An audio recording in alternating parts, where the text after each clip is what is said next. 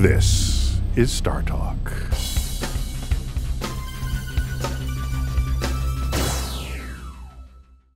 This is from Mike Draws.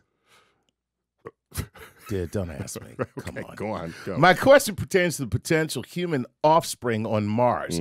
Has there been any research done regarding a child's physical development in an environment so different than ours? Even if we managed to terraform Mars, we'd still be living in different gravitational conditions. What would that do? Yeah. So our body has evolved for Earth gravity. Okay. So what's interesting, and I don't think we have the answer to this, is if you're born in 40% gravity and you spend your whole life in that gravity, Right. and you come back to Earth, Right. will the body say, oh, thanks, I'm back to my own 1G force? Or will it say, whoa, this is not good. This is terrible. This is terrible. Now, I'm crushing under my own weight. we kind of do that when you send an astronaut in 0G for a year and they come back to Earth. Right. Okay, we already know the effects of lower gravity. Your bone density drops and other things, and then they come back to Earth and they don't die on the spot, right? You know, so it might not be as bad as you think. But now, would that change over? I mean, this is a biological question. Yeah. But would that change over time through adaptation so we come back to Earth after being in 0G, and your body always seeks an equilibrium. Okay, So that's why we go back. okay, so I got to straighten something out. Go ahead. Right. Straighten something out right here. Life does not adapt.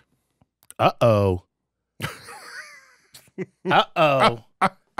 Wait a minute. No- Hold on for a second. No life form ever adapted to anything. Okay, see, now I have to see. My whole mind is going blank because I got to change the way I think about everything right now. Adaptation implies that you're in one environment and then you go to another one and then you're physiologically adapt to it. Okay. That so does not happen. What happens is, in the genetic variation of any generation, Right. some people have certain properties that others don't. Okay? Correct. Okay. You go into a new environment and everyone who does not have the properties to survive dies. They are summarily removed from the gene pool. And the one person who had that property in advance survives. Right. And therefore they did not adapt. Right. They were fit to survive. In that environment. Correct. They were the fittest of survival. Correct. And so when the word adaptation, it's true in the broad sense of a species, Right. but there's no active adaptation ever going on at all. Wow. So you go to Mars and, you might grow accustomed to it, but you're not going to come biogenetically adapted Right. to You're not going to come back with 3 fingers and antenna. because you needed because that on you needed Mars. that on Mars. Right, exactly. Right. No. Unless you came there with that. Because you started out. Send the 3-fingered antennaed people to Mars. They'll be just fine. Fantastic. Yeah. All right. Yeah. So, we got 10 seconds left here. So let me add something else to this. Go ahead. So it could be that on Mars, our kind of people fail. You don't mean black people. No. Thank God. Thank God. No, regular humans, Right. as we currently know ourselves, doesn't work out well on Mars. But someone gives birth to a kind of human that can breathe a different mixture of oxygen or, a variation that is just natural in what goes on. And then they become the dominant strain of the human species there. That's how you end up speciating. Right.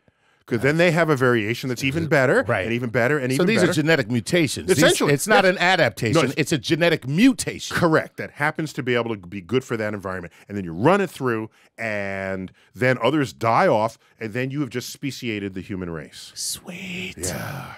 Yeah. And this is how you get all the weirdest freaking creatures in Australia. Really? Yes, that's why you have like marsupials and I thought you were couched- going to say on Star Trek. No, in Australia, Australia is a continent island Right. that hasn't touched mainland Exactly. in millions of years, and the creatures just do their thing. That's so funny. So you have a species that is a mammal where the baby is born outside of the womb and then crawls up into the pouch. And then you have the duck-billed platypus that Right. lays eggs, but it's a mammal. Right. That's how weird stuff happens. Sweet. This is StarTalk.